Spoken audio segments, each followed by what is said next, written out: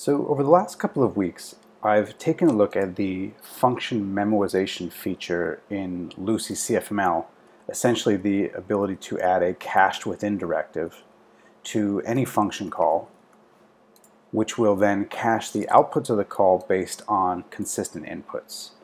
Now, I've only to date looked at how this works with a user-defined function, our first-class function in Lucee CFML. And today what I want to demonstrate is that the CachedWithin directive also can be applied to ColdFusion Closures, which are function expressions, not function declarations. So to demonstrate, I have this getRandom function, getRandomValue function, which can take an optional max value, and I'll just do a rand range between 1 and the max value. I'm just trying to get something that has a variation in its output. Then I create a user-defined function, Memoize which is going to take any function callback. So what I'm going to be doing is passing this value into this function, and you can see that this function returns a ColdFusion closure. Now notice that I'm applying the CachedWithin request directive to the closure itself. Now note that I have to use the more traditional function syntax here. I can't use, for example, the fat arrow function, or at least I couldn't figure out a way to make that work. So I had to fall back to the traditional function, again applying the CachedWithin request to this, which turns around and just invokes the callback passed into the Memoize function. Now to test this, I'm going to first use a base test. So I'm going to call the naked function getRandomValue several times in a row, and what we should see is that each one of these calls returns a different random value, or a random value, which is probably going to be different in each case.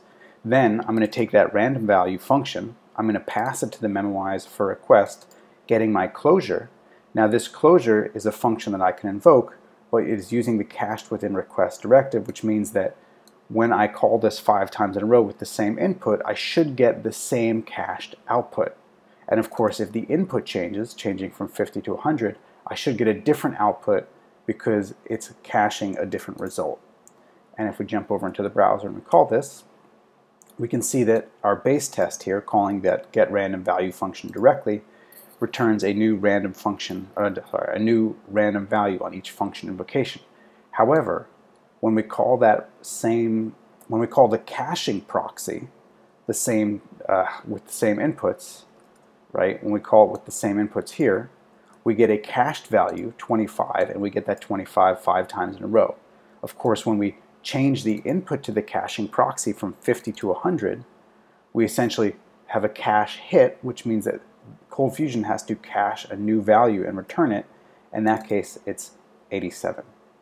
So, to be honest, I don't have a great use case for this right off the top of my head, but it is nice to know that the CachedWithin directive can be applied to a ColdFusion closure, which means essentially that we can create on-the-fly caching for any user-defined function call without having to explicitly manage an in-memory cache.